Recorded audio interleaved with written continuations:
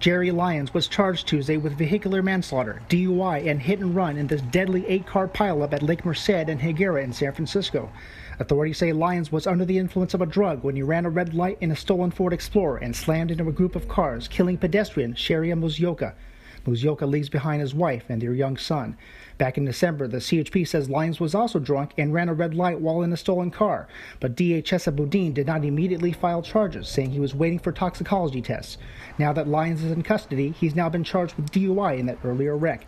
Tony Montoya, president of the San Francisco Police Union, says the DA should have acted more aggressively. Until he's ready to put a victim's first policy out there and not a suspect's first policy, unfortunately, you're going to continue to see crime go unchecked. The crash has similarities to one on New Year's Eve, when police say Troy McAllister was also drunk and in a stolen car when he ran a red light at 2nd and Mission, killing 2 women.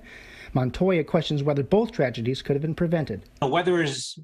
McAllister and Mr. Lyons had consequences or accountability for some of the prior stuff, maybe it would not have led up to where they were free. Chesa Boudin, I don't see what his office could have done differently, quite candidly. San Mateo County DA Steve Wagstaff, whose office charged Lyons with a number of unrelated misdemeanor crimes, says Lyons most likely would not have been in custody anyway because of the pandemic and legal requirements. Everybody knows that I'm the type that wants to public safety, lock people up. It keeps us safe. I think Mr. Boudin's approach in this one was, from everything that I've been able to read, was absolutely reasonable. Lyons did not enter a plea. He's being held without bail until a detention hearing on Thursday. Henry Lee, KTVU, Fox 2 News.